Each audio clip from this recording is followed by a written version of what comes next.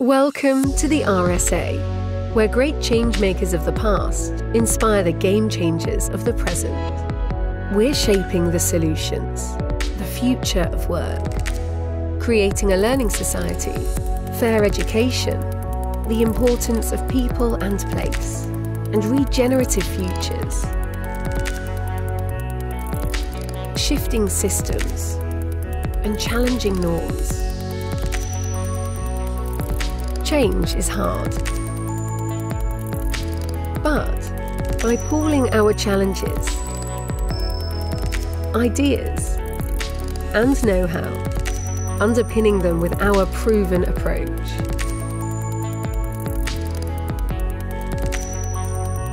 our Living Change approach,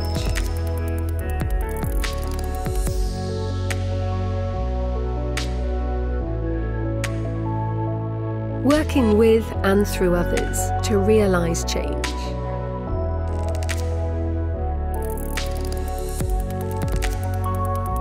Together, we can make change happen.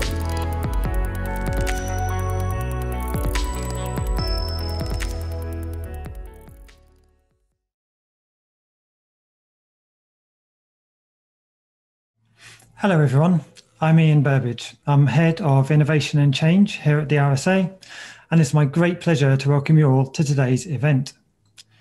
We're marking the final phase of the RSA's Living Change campaign, a celebration of the people, networks and organisations that are making change happen across the world.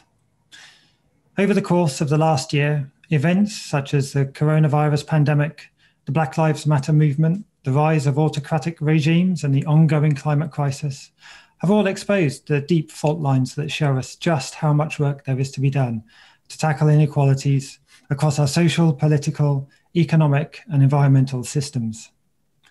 In today's event, I'm delighted to welcome to the RSA platform 4 global changemakers working on practical innovations to address these imbalances and respond to issues of diversity, equity, inclusion and justice. We'll hear stories of individuals, communities and organisations seeking and embracing opportunities to tackle disparity through design, innovation, experimentation and renewal. So I'm excited to introduce today's panel to you.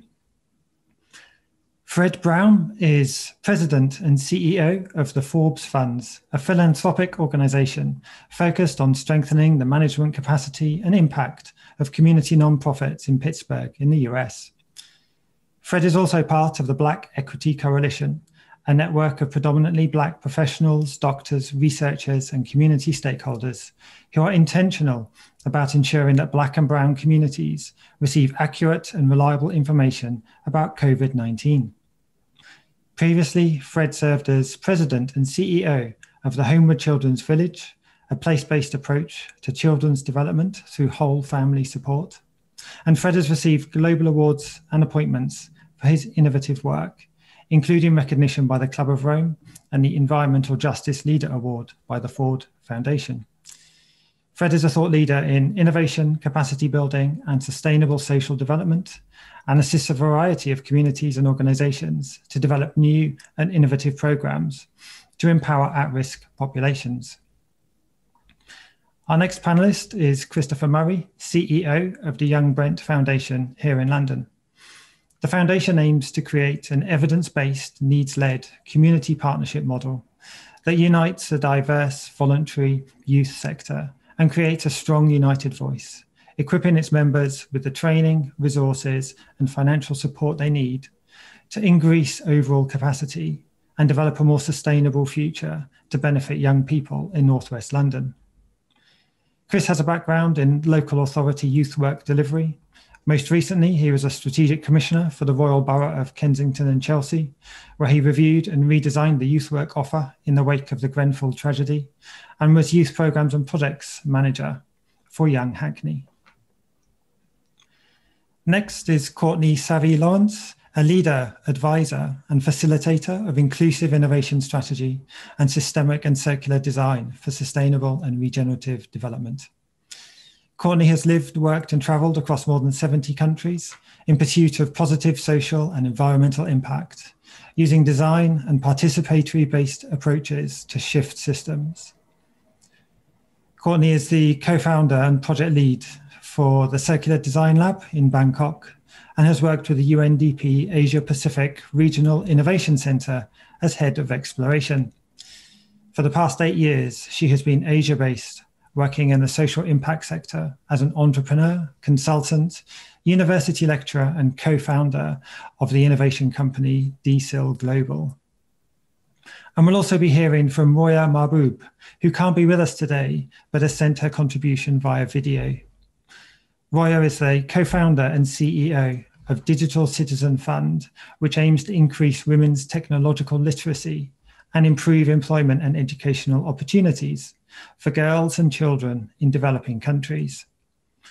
She is the first female CEO of a tech company in Afghanistan and was named in Time magazine's 100 most influential people in the world in 2013 for her work in building internet classrooms in high schools in Afghanistan.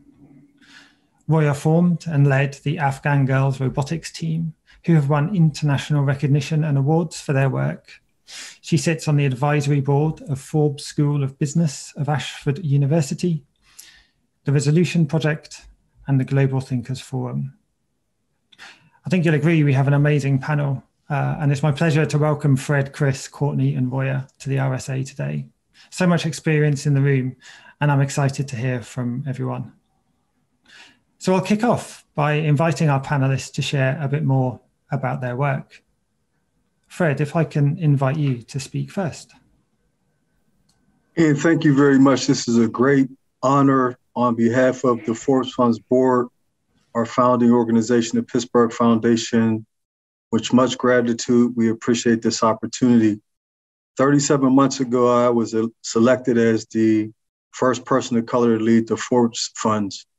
When I came on board, my initial focus was to create an analysis of the nonprofit sector, in which approximately 2,500 nonprofits in Southwestern PA lie within the social framework of human services and community development.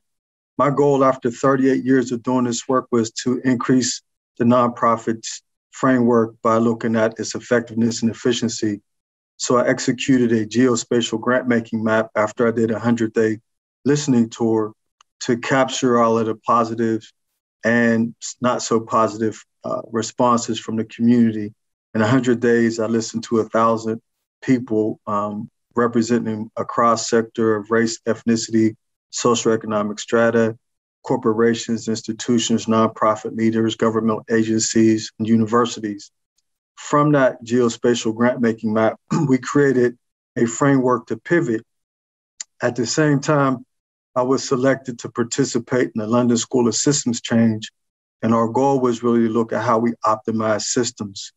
We froze our assets, restructured our grant-making, partnered with the CRAB, the Community Research Advisory Board, and created a framework that allowed us to remove implicit bias so that our grant-making reflected the challenges within our region based upon our geospatial grant-making map. The London School of Systems Change provided us with our initial pivot, which allowed us to increase our grant-making by 400% in the first four quarters as we began to reinstitute our focus. As a result of that work, we learned very quickly that despite our growth and ambition, we were making the sector more effective and efficient, but not human beings. And so we had the unique opportunity and experience to work with Nora Bateson out of Sweden and the International Bateson Institute. And we started to look at warm data labs. And I was able to train 30 people from around the world in conjunction with Nora in the city of Pittsburgh to look at transcontextual applications. That framework allowed us to create our second pivot, which allowed us to explore the liminal realm and look at how we build the capacity of the sector based upon creating a level playing field. That pivot ran into a headstorm when COVID hit. And as a result of COVID, we partnered with Nora again to create something called People Need People, which was a digital version of Warm Data Labs. We facilitated 42 community sessions, 2 hours apiece, to really dig more deeply into the state and well-being of our communities.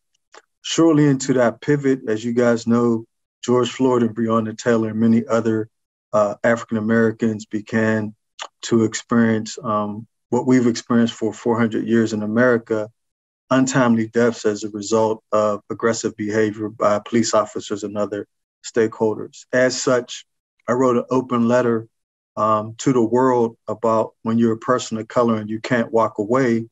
And as a result of that letter, I received a lot of support from around the world to re-engage in a more succinct fashion to address social phenomena.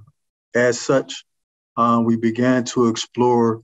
At this time, I was working on a sister city collaboration with SUS Tunisia with our partner, the Department of the Future, with Mark Gonzalez. And I called Mark and said, Mark, I'd like for us to consider shifting our focus from our sister city collaborative to some type of anti-racism platform.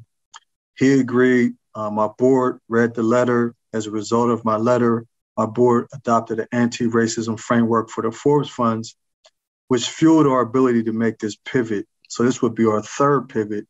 This pivot allowed us to explore an international anti-racism institutional wireframe cohort. We launched it in January, and we had 158 companies and organizations and institutions from 5 countries participate in the inaugural launch. And today we have 75 people and institutions from 5 countries participating in a year-long cohort. At the same time, 59 weeks ago, public officials addressed me about the lack of testing for people of color in the city of Pittsburgh as a result of COVID. All of this is transpiring at the same time. And so I convened a group of stakeholders, epidemiologists, epigeneticists, bioethicists, researchers, community leaders, and another funder to meet with the city and county officials to see if we can broker a collaboration to increase the effectiveness and efficiency of their testing. Our initial scan revealed that in the community of color, where we had essential workers, there had been approximately 16 COVID tests. But in the neighboring community full of people who were sheltering in place, a white community, there had been 152 tests administered. And so I was very concerned about the disproportionate analysis. As such, convened this meeting. The initial meeting did not go well. And so we pushed that meeting to the governor's office and had a chance to actually meet with Dr. Levine, who is the Secretary of the Department of Health. She appreciated our push and model and began to meet with us monthly. 59 weeks later, we convened 8 COVID task force teams that constitute over 200 doctors, epidemiologists, researchers, community leaders to create a comprehensive continuity of care model that seeks to mitigate not just COVID, but look at the comorbidity issues which reflect the disproportionate impact of COVID in communities of color. Over this same period, we began to analyze our work over what we would call a 29-year inflection point analysis. And so we looked at 10 critical frameworks, armed civil unrest in 2020, rental and mortgage moratorium being lifted by 2021, COVID impact and recovery initiatives by 2022, racial equity ecosystem being implemented by 2023, income inequality being addressed by 2024, AI and machine learning being implemented by 2025, the potential collapse of Medicare in 2026, climate change 2030, minority shift in the US to the majority 2040, 2048, the potential collapse of our oceans being overfished, and 2050, 70% of the world's population moving to the urban corridor. As a result of these macro level analysis, we began to align with the city of Pittsburgh a framework around the UN SDGs. We used 2 frameworks in our analysis, the social determinants of health and equity. We reverse engineered the outputs to the UN SDGs. In 2018, we partnered with the city of Pittsburgh. Pittsburgh became the second US city to adopt the UN SDGs. We then pivoted all of our grant working activity around those 2 frameworks so that we can create a micro and macro grant application to see how our resources are moving the needle in those areas. So today we find ourselves at the precipice of this unique opportunity where we have to regalvanize our society around a common threat. That common threat is our very existence in the world. And so our work at this particular time is really invoking the citizen to play a critical role. My partners and comrades in the BEC, the Black Equity Coalition, have been working for 59 weeks unpaid. So these are volunteers that have contributed over $3.5 million in assets to the equation. And it's just another demonstration about when you galvanize people around a North Star, what's possible. So today I'm humbled by being on this panel.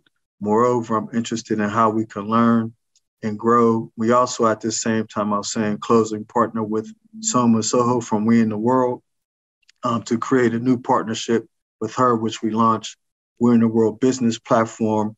And as a result of our anti-racism cohort, we will be doing some international forecasting TED Talk-like activity to really demonstrate how organizations shift from DE&I training to institutional cultural shifts. And we really want to honor DE&I training, but believe DE&I in and of itself is a tool to name the problem. It doesn't change culture. And so our work is really around systemic change within organizations and institutions. And so if you take everything I just said and you put that into a continuum, we function every day at the micro, meso, macro, and global level, looking at informal, mediated, and formal service delivery units.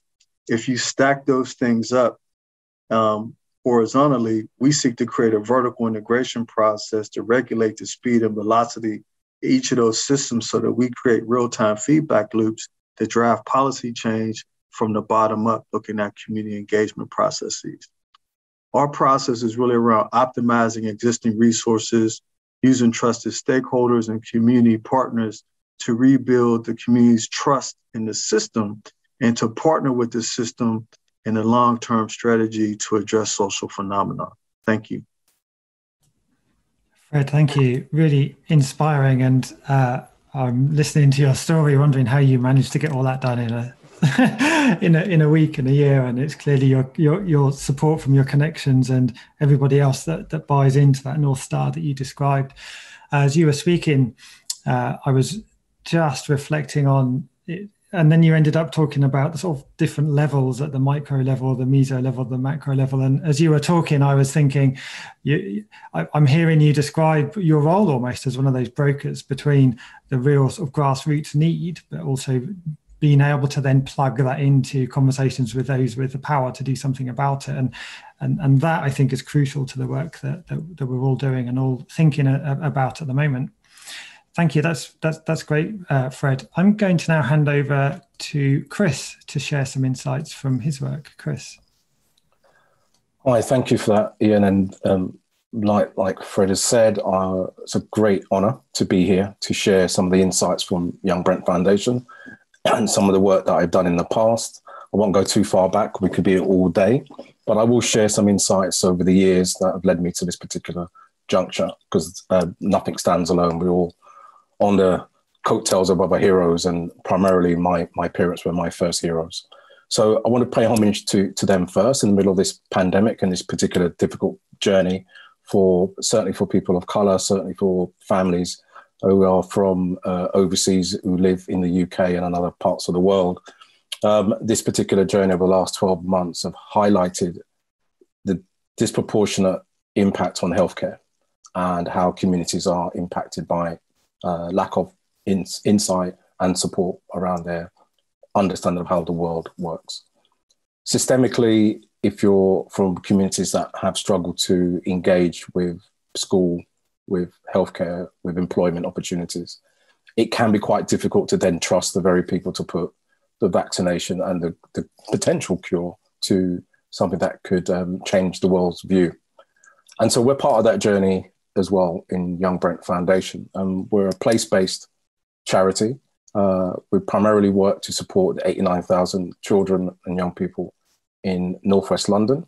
It's quite a large London borough. If you don't know London fairly well, it's in the Northwest Corridor. And we have some interesting features, primarily Wembley Stadium, if you are into soccer. We have 49 different nationalities. We have over 150 languages spoken in the borough, which makes it extremely diverse. And one of the challenges that we have as an area and as a community is to understand each other's issues and potential solutions to those potential issues. So as a place-based charity and as an infrastructure charity that provides some of the key tenets to support around funding, around capacity building, around building support mechanisms and structures so that the voice of children and young people could be heard all the way through any particular system. The challenges are a multitude, and I'm just going to focus on three.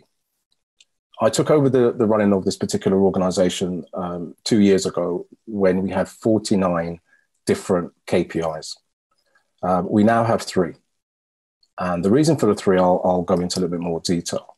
But it basically sums up when the system is too clogged with lots of variance, it's very difficult to navigate what's best and how to support families who are struggling with some of those intersections in their lives. And it's not just about economics, which plays a major part. It's not just about education, again, which plays a major part, but it's a dovetail of all of those. And then you mirror that with some of the other intersections that young people may have to face within their family home, within their communities. And you begin to realize that actually there are only 2 or 3 things that we really need to focus on to drive change. So the first one I wanted to focus on was around education. So within our organization, I want to really focus on the formal structures, that's within a school context, the informal structures, those spaces where young people interact with adults who have their best interests at heart, with relationships are voluntary. And we really want to underpin and understand what happens for young people outside of the school day, but it's still formally and informally delivered. And then the non-formal, where groups of young people are really interested in a particular theme, a particular hobby, but they're not really getting the time to deliver that in a school context or even at their local youth club or youth and community space. So we need to provide them with those opportunities for growth and development. And this is about being ambitious for young people. The second one for us is a little bit more tricky, which is around environment. And the way I would frame it, with all due respect to our esteemed colleagues, Greta Thunberg, this is more about the systems around environment, not the environment itself. So the physical spaces where young people may live, the social environment who they have to interact with, and that's in the stairwell, that could be walking home, that could just be navigating how to get to and fro employment opportunities. And then the third bit for us is the political environment. How do we encourage children and young people to be more politically aware and understand how systems work? And they can work for them or work against them, but you do need to understand how systems work. And we have a role to play in unpicking and dissecting that to empower children and young people. And then the third E for us is around employment. Fundamentally, to be part of a society that's growing and developing, you need the opportunities for employment that can move you from point A to point B in your thinking. No one says it has to be a place in academia or be a big sports star, but be proud of whatever it is that you choose to do in your life. And can we support the development of children and families through their family makeups, through their communities, to be proud of who and what they can and should be. So those are our 3 E's. They're not particularly difficult. They're not going to change the world independently. But with the backdrop of COVID, it has highlighted that actually a poor set of circumstances can drive all those 3 things at the same time. Lots of young people in Brent didn't have access to digital technology when schools closed. Lots of young people's families were furloughed because their families were in hospitality or in what I will class as the frontline occupations that keep the wheels moving. Working on a transport system, our Uber drivers, the entertainment sector. It had a massive impact on those families. And then the third thing was around the environment. Families just did not know what they could and couldn't do. Poverty Commission was drafted a report by Lord Best in Brent in June of 2020, 2 months into the COVID as we know it now. And what was really interesting at that time was everything that came out in that poverty report was everything that was happening to communities of color and minority communities from what will be now known as the Eastern European communities. And it was such a stark reality check for everybody that what COVID did in less than 6 weeks was to put up a light to all the inequalities across society. And it did it literally overnight.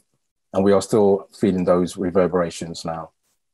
So it's with that in the back of my mind, is what can we do differently and how can we improve the quality of life for children and young people as they grow through those 3 E's as we see it. And we have 3 intersections. You'll see 3 as a key theme for me. It just makes my life a lot easier. But primarily the first one is around intercultural dialogue. You know, we can talk about color and we can talk about disparity in society around the notion of race and whatever that may mean. But what we're really talking about is our understanding of culture and understanding of difference. If we want to understand, we need to celebrate. If we need to celebrate, we need to really unpick what we mean by culture and the intercultural play.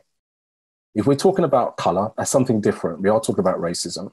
And again, if we had more time, we would spend more than 2 or 3 hours just talking about the notion of race and racism, which is real.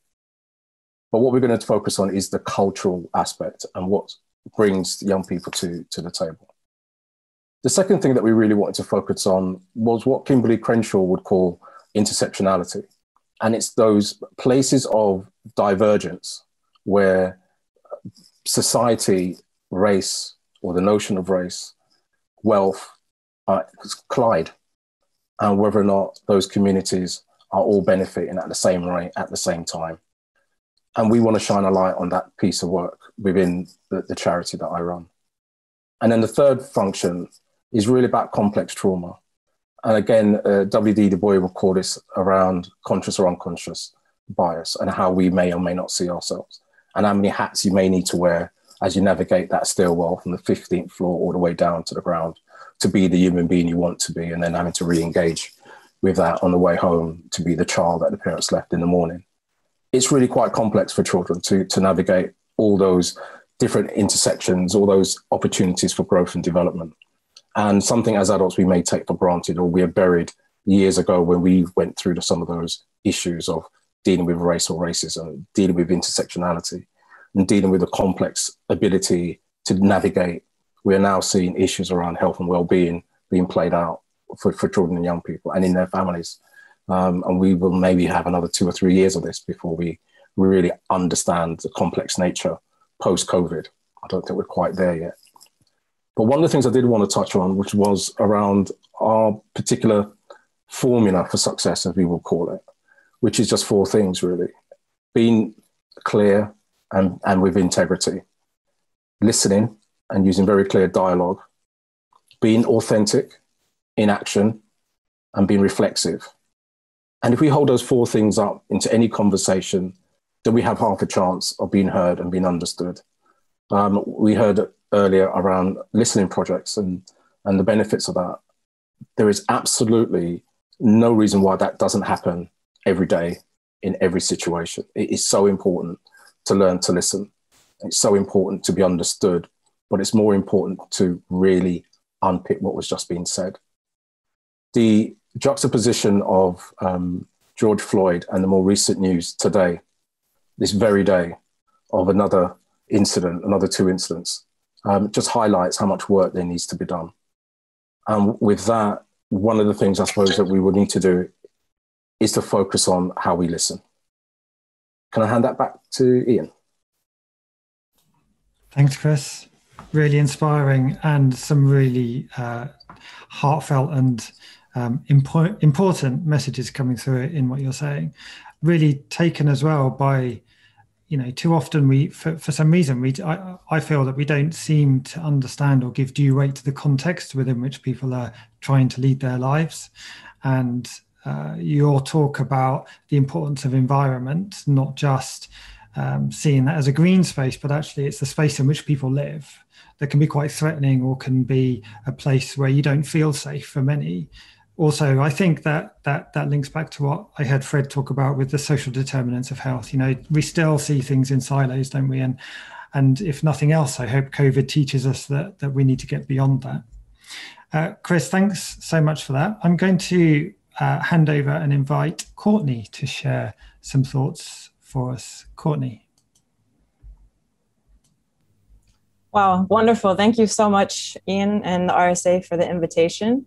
And it's really been quite a privilege and humbling to hear the systemic work that's happening through the leadership of Fred and Christopher as well. So thank you so much. So my name is Courtney Stavy-Lawrence, and I'm based here out of Southeast Asia. I've been working across the spectrum of grassroots to government for several years, quite recently with the UNDP Regional Innovation Team. And at that same time, I was also coming out of also having been working and teaching at a university leading human-centered design for social innovation. And so I'm going to tell you a little bit of a story around how alternative capital, social capital, idea capital, political capital can really root in a community, and not necessarily through the functions of an organization, a company, a social enterprise, an NGO, a charity, but in a different type of model. And I come at that lens as an experiment because I have founded my own company. I have worked with large bureaucracies. And so at the very edge of 2018, pre-COVID world, of course, here out of Asia, when one of the questions that myself and 3 other faculty members where I was teaching asked ourselves is, who else is curious around using a systemic approach, systemic design specifically, if we look at tackling systems like waste management or air pollution, or these big complex issues that often at a human scale feel quite overwhelming. And communities are literally day to day trying to, rightly so, make sense of the world and literally have survival on their own rights. So when we think about environmental issues of the commons, what does that look like? And how might a collective group of people in cities or even rural communities come together and tackle that? So that was our curious question. And so Circular Design Lab is the story I'm sharing. We really had 3 main goals. Number 1 was to create community. Number 2 was to actually build capability and capacity around imagining future possibilities. So how do we really transfer our paradigms from the default that we understand today, or the status quo that we understand today, and really as a collective forecast or build the bridge to something that's different that we actually do desire with intention. And then thirdly, to get a little bit more specific, our process was how might systemic design be one of the tools, a framework for us to unlock space that would help us collectively identify leverage points that would shift the system. And so our kind of guiding principles were really around that. And ultimately, one of the key questions here was how do we tap into the latent talent, latent wisdom that people across the city of Bangkok, we're starting in Bangkok here, might be able to contribute. So we started with just literally putting it out there to the community. We had an event, which was a live R&D session around waste management, which may not sound too sexy, but when you think about the millions of people around the region here specifically, where there are disparate, let's say, functions of waste collection, but really not much recycling going on, and also not much of a organized way of managing that. And we're a growing metropolis out of many others in the region. So it's a curious question. And what we brought together ended up having about 100 people come to our first event, and then people signing up for our workshops. And so I'm going to share 2 quick images to put a little bit of context around that. The first one is really about what I was just mentioning, this notion that you may have seen this diagram. It's not brand new. It's about, I think, around 10 years old. It's the Berkana 2 loops model. But when we think about the dominant system and where we want to go, how do we imagine and get to the space of experimentation together, especially leveraging diversity of perspective and diversity of backgrounds? And how do we build bridges for that transition? So Circular Design Lab is specifically, let's say, positioned to really cultivate a pathway for this transition. And so the second thing I wanted to just show, I'm a visual person, a visual learner as well. So I just think that it could be a little bit helpful. But one of the questions is, when we start with a workshop, sometimes we may say, well, where is this even going to go? And how might that actually evolve? And so what we did is we did take stock, and you're not meant to necessarily understand everything. It's an overwhelming visual, but a few months ago, if you took at the top left corner of this visual, that is our starting point. We literally started with just a question, who might be interested in this? And then from there, we had our 1.0 lab to build prototypes in concert with the big picture vision of a systemic perspective of where we may go. And what we found is that over the course of that experience, we did get interesting insights. We did do ethnography and action research and all the things about listening to the community that Christopher was mentioning and Fred was mentioning just as much. The fact of the matter is people wanted to continue. And so this is my point around alternative capital. We chose, we built a governance structure, but we actually had the conversation and nobody wanted to register. We wanted to keep this transparent agenda living and free and liberated from finance and liberated from a certain type of conventional or traditional governance structure that might be used in this kind of situation typically. The story I want to transition to, though, is where we're moving with national policy change. So we started with the waste management, and then we said, oh, wow, there's a lot of people quite interested. Our community is growing to over 400 people interested at this stage. And so we designed a 2.0 lab to say who else is interested in air pollution, as well as unsustainable fast fashion. And what we discovered is through that process, and I'll share a little bit of my experience with the air pollution efforts in closing, we ended up identifying 2 leverage points through the experience of the workshops. And those leverage points included policy change, national scale top down. As one could imagine, that would be a fast way to change. And then secondly, education and awareness, understanding that environmental principles are not typically in the foundations of the curricula for the formative years of many youth in this region. And so, long story short, after thousands of volunteer hours, this again is 100% volunteer-driven efforts, unpaid effort by dozens and dozens of people contributing. To put it a little bit further into a rich picture, we also have, let's say, about 80% local Thai, and then around 20% foreigners like myself. But we would have these meetups, we'd have conversations with unusual suspects. We would sometimes pay those that may be working deeply in the community to come to even share because it's an opportunity cost for them to join. But at the end, right now, what we're working on is a citizen-driven clean air bill that if we have 7,000 more signatures to go, we'll have this legislation tabled at Parliament. And how did we get there? It started with the workshops, the second round of workshops, and where we met the co-founder of the Thailand Clean Air Network, who had been steadily working with another group on the legislative piece. And so this last image I'm sharing here is just, luckily, COVID has been up and down in Thailand. So we have had gatherings face-to-face, but this was the launch event for obtaining citizen-driven signatures. Unfortunately, it cannot be digital, it has to be analog. But we did participatory design, clean air futures workshops, performance arts, creative edge as well, for all of the conversations that we are trying to bolster and reframe something that feels so large, so abstract at times, and something honestly that we say government needs to be taken care of, and we put it down into the hands of everyday people. So this is the story of Circular Design Lab. It's an ongoing living lab, ongoing living experiments. And at this stage, we do not necessarily know where we're going, and that's a very interesting space to proceed from, because often we have our theory of change and we have our 2-year plans, our 3-year plans.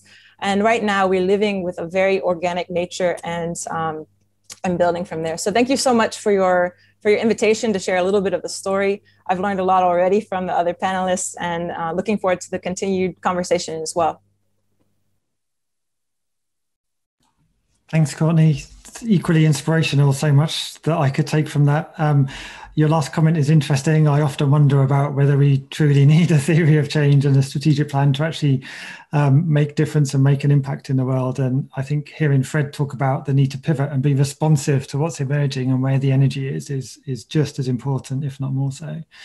Some other themes I think we could touch on: the importance of the volunteer effort, something that's come out in everything I've heard so far, and the role of education, not just packaged up formally, but actually more so what that informal learning looks like when you start to engage people around something they're passionate about. This just fascinating. However, I have to move on, and it's important that we hear from Roya, who has recorded her story for us. And so we'll hear next from Roya. And inspiration and ingenuity come in most unlucky places. Those who are writing off by the system or disregarded as a source of possibility may be the very one who have a way to bring the peace to the world or end to poverty. The mind of a child is a source of unlimited potential that waits only to be given tools and guidance to shape it and form it to become as a great scientist, mathematician, or artist. I could have been a nameless, unknown woman in Afghanistan. The courageous men and women are here today who lead and dare to dream of a brighter future could have been unknown if they didn't take the first step of the courage. Just so the world leaders of the future may be still unknown. As a girl growing up in Afghanistan, I lived in fear of the conservative who come and burn our books, fear of unknown future, fear of never escaping the colorless, fear writing life that was all I knew. I live in fear, but hope born in my heart. I started to imagine. I started to imagine all the devices where I could read whatever I wanted and then make those books to be disappear. In my mind, this would prevent anyone who wanted to keep me from the knowledge for which I was so desperately hungered. My hunger gave me courage to go to the places that other girls wouldn't wanted to go. Courage led me to go to only in a cafe in Herat at a very young age, where I saw for the first time computer. I saw this magic box that connects you with the people, with the outside people, and then you can talk with them and you can find any information that you are looking for. This box could be the answer to my problem, the realization of my dreams. At that day, I stood and looked at the computer. I couldn't see, but I could imagine a future that was within my grasp. At that moment, I made it in mind to make somehow technology be the center of my career. I have been blessed with a father who believed in me and supported me through the schools, and I went to the computer science. I graduated from there, and then I started my own company. My goal as a CEO was to hire women to prove to the world that what a woman can do even in Afghanistan. By now, my dream are becoming my reality. I saw myself as a leader of a new movement in Afghanistan, a movement with the potential to change the world for millions of the girls and women in conservative countries. My journey to CEO wasn't without obstacles and challenges. I believe those obstacles and challenges are the things that made who I am today. There were building blocks, the things that I had to overcome, who I need to be. I faced real persecution because of what I stood for. This persecution drove me to be out of my country, forcing me to relocate it to save my lives and those who round of me. This was one of the greatest challenges or obstacles that I faced, but even this was worth it. I knew by now that my dream were only the beginning. I decided to start to show some fun with one goal, to see the technology as an accessible option for everyone, especially for the women in conservative country. I believe that everyone deserves equal opportunities and education regardless of their gender and social status. Armed with a dream, everyone deserves the chance to let their courage shine. With digital self-fund, I choose the pathway of servant leadership. As a servant to others, I show a way by example. My choice to serve those around of me came from my inner passion to see that the world change for better and for every individual. We have started to provide a training for 16,000 of the girls in Afghanistan. We provide training to learn about how the girls learn about how to work with the computer to level that they can build games, working with robotics. They learn about the blockchain training. They also learn how to manage the money from the level of home to level of entrepreneurship. We had more than hundreds of them to started their own startups. One of the greatest projects of this year that I'm really most proud of that is Afghan Girls Robotic Team that we started this program in 2017. This team is a team of the young women that becoming a symbol of the courage that inspired thousands. After their traveling to the first global international competition of robotics in the United States against some incredible odds, they have actually captured the imagination of the world with their inspiring message of hope and determination. Before they entered the world stage and won the hearts of millions, the idea of the girls coming to robotics in Afghanistan was unthinkable. There was no chance it would ever happen until it did. They showed that the women who are empowered and believed in could achieve amazing things. As they continued their revolutionary work, they continued to find solutions to the world problems in technology. They also started to working on open source ventilator and UVC robots to help to fight with COVID-19 pandemic. They are only just beginning. Beyond their message of hope and female empowerment, they are changing the world because of the investment that we choose to make in them. Today we are working on to building the first for the future and to building the first STEM school, which we call it the Afghan Dreamer Institute. We have the groundbreaking chance to train the next generation of the Afghan youth in high quality of STEM and robotics that offering them a place on the world stages. And for that, we needed the support of the government, which right now we have it. Progress for the youth, especially girls, needs to be a national and regional priority to secure lasting peace and prosperity. We simply cannot let the past happen again. In the brown new world, young women will need to able to seek the opportunities for building individual wealth and in the process stimulate high-value economics model for their nations. This model of education and prosperity will allow young women to success in the businesses and support their families and communities.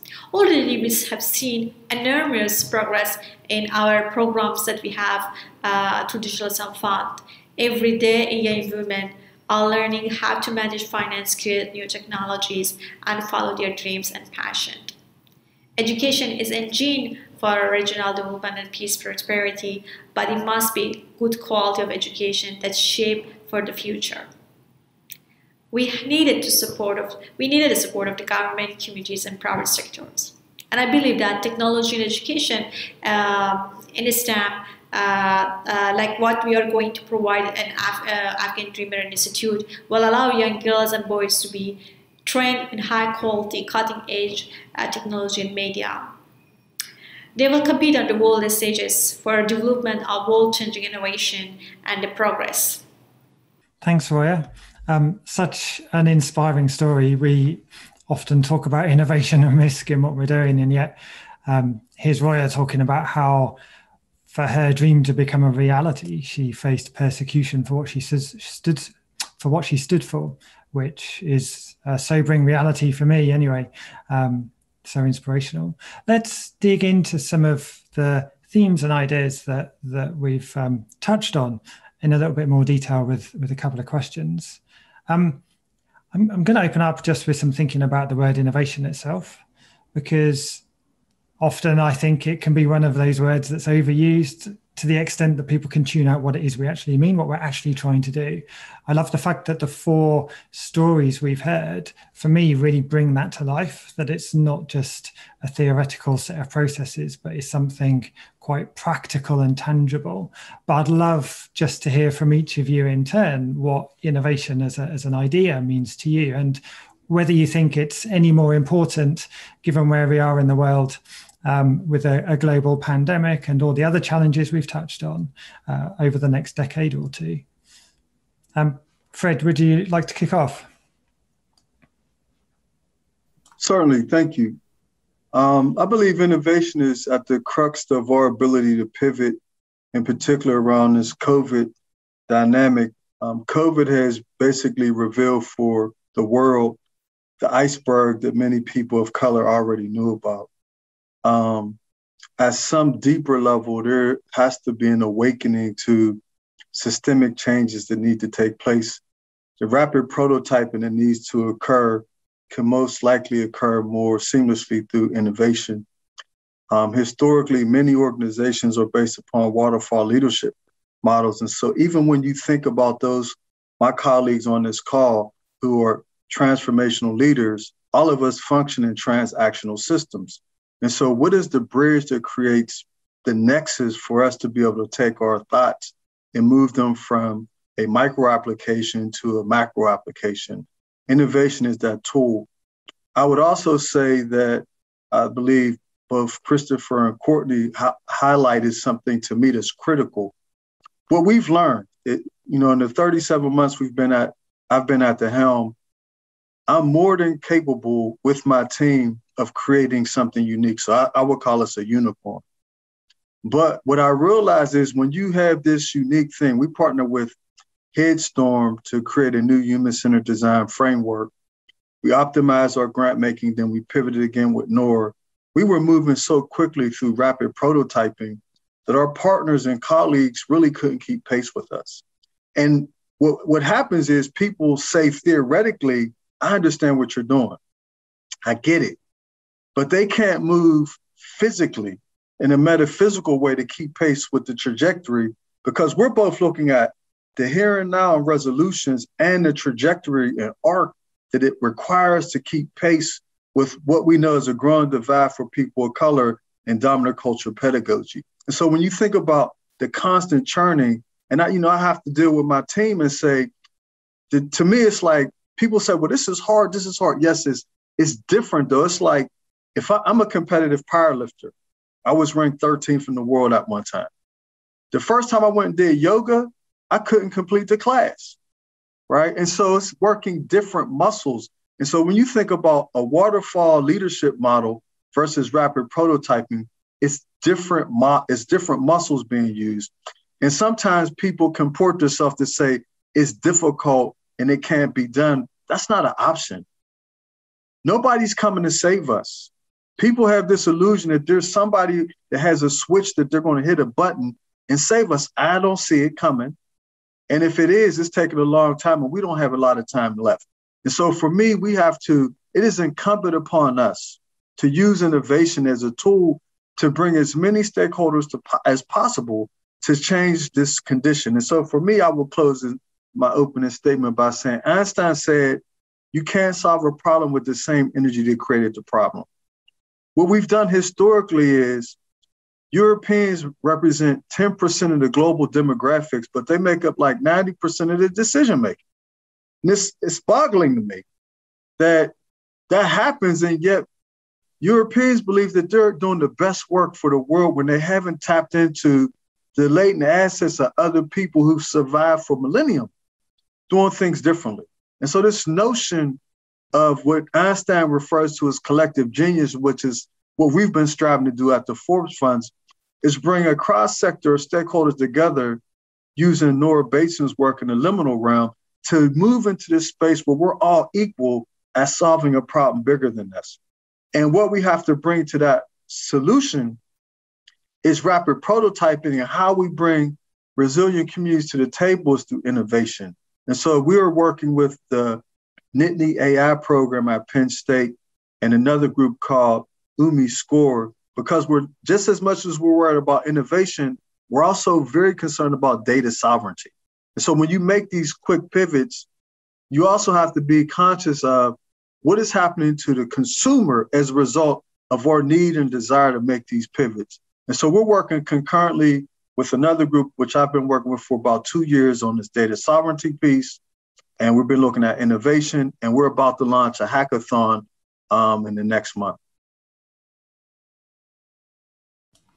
Thanks, Fred. That sounds like fun. Chris, do you have any thoughts on innovation? I have many thoughts on innovation, but the one that springs to mind, and I'll try my best to keep it as succinct as I can, is I grew up in a time when there was literally 2 TV channels. And if I was lucky, then maybe a third. And my imagination took me wherever it needed to go. I didn't need, at the time, because I don't know what the future looked like, what innovation looked like. We now have every social media platform known to man to create space for creation and produce innovative, beautiful things for people to challenge and to check. But the thing that keeps bringing me back to is a thing of my childhood called the Flintstones. If you're of a particular generation, you may know what I'm referring to.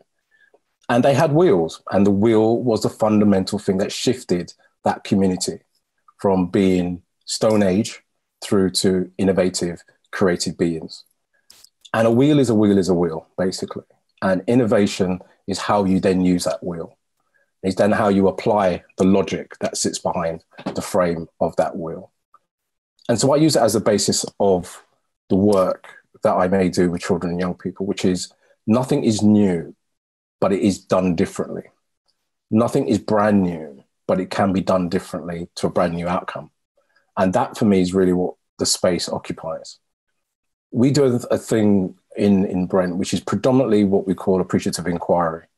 We are not really looking to solve any particular problem, but we are asking questions of it.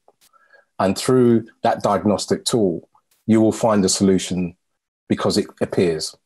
And once it appears, you can then begin to unpick that answer. That's innovation. That's creating dialogue that is pure, honest, authentic, and reflexive. It's in action. And it's so hard to demonstrate that to power brokers. I am going to use the very similar language to Fred, maybe not as controversial, but I wish I had the confidence around having a Eurocentric or a worldview around particular issues and how we may frame that particular view with the power brokers in mind. So you design with the power brokers' approval. So I suppose in one sense, I already have parents. I don't need another set of parents. And so from a Eurocentric point of view, data and those who own the data will determine whether something's successful or not. And if we look over history, over the last 10, 20,000 years, it hasn't always come out of Europe. I mean, I'm sure Egyptologists will put a stake in the claim in that. I went to Cambodia a few years ago and I was amazed at some of the architecture there. That's innovation. That's beauty in action. And somehow we've lost the sense of looking back to go forward. Not everything in the past was painful. The last 400 or 500 years, I wouldn't disagree.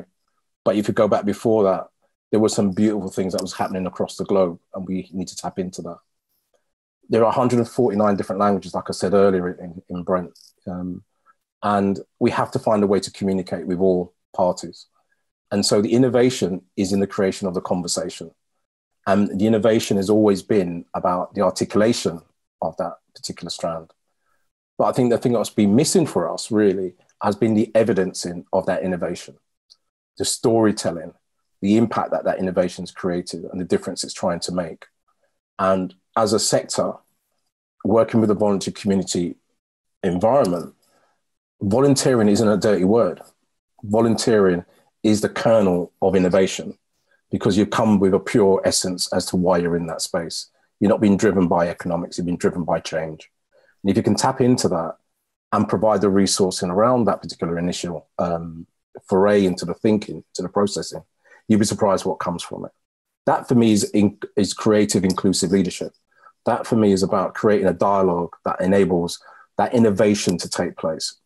So I suppose for me to wrap that up, a wheel is a wheel, and I thank Fred Flintstone for introducing me to that.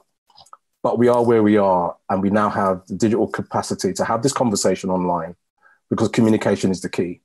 And we are lucky to be able to communicate in such a way and to share our knowledge. But we were able to do that in the past too. And we mustn't forget that. Thanks, Chris.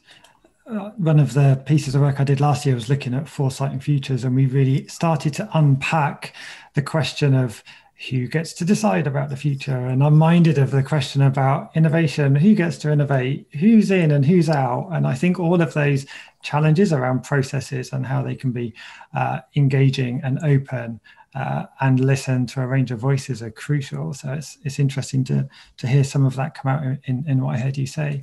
I'm going to invite Courtney to share some words as well. Thanks. Great. Well, it's really, again, quite inspiring to follow up the other thoughts. I think we could have a completely another conversation about what do we even mean about innovation. In fact, I'm working with two others on authoring a book on inclusive innovation. So innovation from the standpoint of what does it mean? For sure, it's a buzzword, but buzzwords do exist for a reason. And I think that's valid and something to explore. So from the standpoint of the value of the language itself, to me, I found as a practitioner and as someone also trying to facilitate conversations around process, human-centered design, systemic design, appreciative inquiry, using liberating structures, thinking about all these different tools. It's about capacity and capability to hold space, to reflect, which also in our very busy 24/7 notifications, nonstop kind of world, is something that's quite rare and that's required. I think it's a prerequisite. So to the point Fred was making, you can have these, intentions to move fast, to be agile, but if your partners or even your team, for that matter, are not ready to reflect, to think about what is working, what's not working, what's failing, why, and where should we go? How do we follow that energy? Because energy follows action, and action is so powerful. And why are people doing certain things? Then honestly, it doesn't work well if you have that framework out there and you say, this is innovation, and we're doing it. That's from my experience. Now, on the flip side of that, I've also worked in rural communities in Thailand, for example. We were partnered with MIT and ran an International Development Design Summit. This is with my previous company. And we worked in a village. There's not even a 7-Eleven. And just to give you context, there's over 8,000 7-Elevens in the country of Thailand, a country of 69 million people. So we're talking about a place that doesn't have very much air conditioning, if at all. And we're running an innovation, creative capacity building summit to see what kind of agricultural innovations might be surfacing from the farmers, from the community. But we never use the word innovation, and it worked just as well. So I think the hype and the language matters in certain ways, depending on what space you're in. You can also build credibility and attract people. I know the Circular Design Lab attracted people because we're talking about design, innovation, circular economy for that matter. And people are curious, like, what is it? And then you realize it's quite intuitive and there is a nuance to it. So you can get quite sophisticated as well. But to me, it boils down to, I think, what's was said a little bit earlier around these skills, and particularly of deep listening. And one of my favorites, I think, exercise that I pull a lot of inspiration from is from Theory U and Otto Scharmer and the 4 levels of listening. I usually run that kind of exercise, sometimes with adults, sometimes with students. But if you're not there and you're not able to be present to actually listen to not just the content, but even just what's really behind that message, we're not going to be where we need to be. And so I find myself sometimes quite frustrated with the hype, yes. And like I mentioned, now working on a book on inclusive innovation. And this is to, I think, to some of the points we were making a little bit earlier, to acknowledge really rich creative solutions already exist. There are innovators out there in the grassroots, and even bureaucrats and some policymakers for sure as well, working on it from an upstream standpoint. However, if we don't have the conversation widened about what that means, and it's not just at the top business schools we're talking about it, for example, and we don't make it real in the community and acknowledge that we can really be learning very laterally, then we're losing our opportunity to move as quickly and as fast as I think what Fred's mentioning. We don't have someone coming in to like switch the button and save us. We are those people. That's what we have to do. So we have to light the fire and be around it and listen to each other. So it's a really exciting space. Just to put it out there, if you're interested, we're doing learning and stories labs around inclusive innovation starting in Asia, but the intent is to go global with what that looks like, what that means. And we're talking about learning through story as well. So it's not only about the academic frameworks and blueprints, and this is step 1, 2, 3, but to humanize it and bring it back to that kind of level too. So yeah, sorry, I think I'm very passionate about the subject and thinking about it a lot, always playing devil's advocate too. So I'm happy to always, continue to chat with others that would be keen to. Thanks, Courtney. I really take away that point you make about the importance of story, something I think Chris touched on as well. Evidence too often is just needed as numbers and data, but story puts the humanity at the center of what's going on, right? And I think that's just super important. Let's finish with a couple of quick fire question rounds. I'm mindful that we need to make the most of everybody's time. I'd like, first of all, just to turn to a longer term time horizon. Fred touched on some thinking around what that might look like, but I'd love to hear like a quick take on your ambitions in your work and where you see the energy coming to help those ambitions come to fruition. Chris, should we kick off with you this time? Yeah, and it's a good term, kick off. So for me, the most ambitious we can be is to not have closed doors to questions. Keep the dialogue going, and like I said, the presentation of those results will appear. So we need to be open to a different way of being. We need to be open to the possibility that something can be done differently and not be frightened by what we call normalcy now, to go back to what it was. I'm not quite sure if it was great 2 or 3 years ago. This is an opportunity for us to pause and go forward. I would argue that the future does look bright, but it can be quite scary. And it's about feeling that fear and doing it anyway. So being ambitious for me is about taking that deep breath and taking that step. I think imagining the past into the future is probably the wrong solution. Thanks, Chris. Courtney. Oh, I was expecting Fred to go next.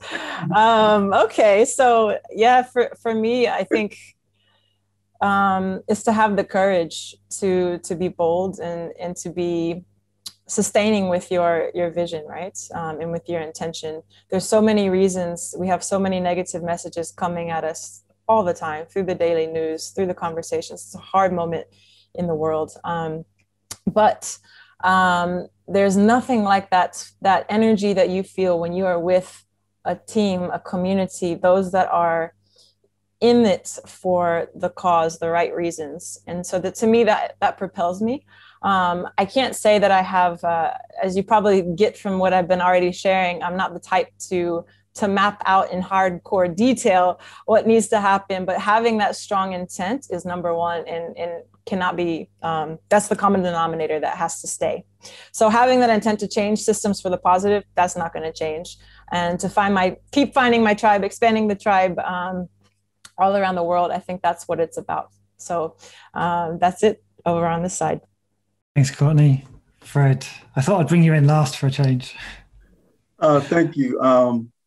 I really appreciate everybody's feedback, and Courtney, I will be co-opting your inclusive innovation statement. If you give me permission, I think that's very important. I think, and to Christopher's analysis, when you think about the opportunities before us, and we don't talk about this, there's this illusion that we're getting back to normal. Like, that's wasted energy. You can't manifest and put energy into something that's already done. You know, we have to look at how we move forward.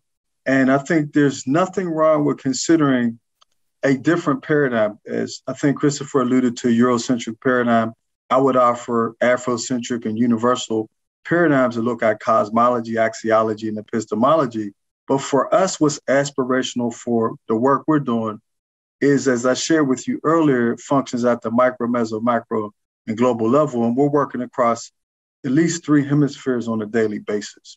And so for us, the way that we see change occurring exponentially is by moving systems change focused folks to ecosystems co-creation.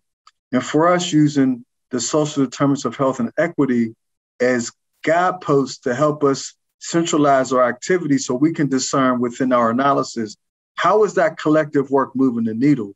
And then we can reverse engineer the outputs to create global indicators to the SDGs. We have to create the momentum that we are the change we seek in the universe. And we have to give agency to people who don't even understand that they're contributing to greenhouse gases by false narratives, by situations that don't really encompass our best step forward. And then how do we build a shared North Star And I don't think there's one North Star. I think there's a multitude of North Stars when you think about the difference in dichotomy between race, ethnicity, and social economic strata. There's certainly one for humanity. But how do we create the equilibrium where you take a group of people that's been disinvested in or oppressed for hundreds of years, put them in the same room with people with privilege and say, now we can start off and have a courageous conversation and we can get things done. There has to be a way that we do more to create a level setting process that requires us to see each other as brothers and sisters and equals so that we can co-create. And I think that's the work that we're pioneering and working on. And we believe that these kind of conversations allow us to look at what the role of inclusive innovation can be with helping us have courageous conversations that move from the theoretical to the metaphysical. Thanks, Fred. I think we're all going to take away inclusive innovation. I think we can also hear from Roya, who's pre-recorded a piece for us. And for your questions, I think that the support of the government, private sector is needed to system-wide investment in STEM and secondary higher education, which gonna shape a trajectory for job creation and economic progress. And ultimately, through that, we can have more inclusive and peaceful societies. And for your second questions, I would say that unless we work together, the future I'm sitting before you today will never become a reality. It's only a dream unless we work together to achieve it. So I think that we needed to realize that partnership is the key to the success. Thank you. It's just great to hear from Roya there. I think we're probably out of time, which means for me at least, that's a great note to finish on. I think working together is at the heart of what we've been talking about and listening to, and not just in our formal roles. We heard a lot about the value of contributions that people give in a voluntary time because it's something that people care about, because they buy into that notion of a shared North Star, as Fred was saying, a shared sense of energy and action, as Courtney was talking about, or a shared sense of place, like we heard from Chris. And at the end of the day, no one individual has an answer in isolation. The challenges we face are too complex for that. And that's where notions such as those wider determinants of health, the context, the environment in which we live is crucial. For me, this has been a fascinating discussion. It's just a shame we couldn't keep chatting all afternoon or morning or evening, depending on the different time zones. But I do have to say thank you so much to the panelists for sharing their time with us today. It's just so appreciative of your insights and what we've heard from you in the stories that you've shared. For those of you watching, you'll find links to delve deeper into Fred, Courtney, Chris and Roya's work in the chat bar and on the RSA website. I'd encourage you to follow them on Twitter if you aren't already, to make those connections and keep in touch with their brilliant work. You can catch up with other events, blogs and podcasts in the RSA's Living Change campaign on our website. And finally, we'd love to hear how you and your neighbourhoods, your workplaces, your communities have responded. Those of you listening along, watching along, how have you adapted to the kind of challenges like those we've explored today? How much of what we've heard resonates? We'd love to hear your thoughts, your ideas, and your stories of change using our Twitter hashtag RSA Change. For me, it's been a fantastic conversation. I hope everybody's enjoyed it. It remains for me to say again, thank you to Fred, Courtney, Chris, and Roya, and thank you all for watching.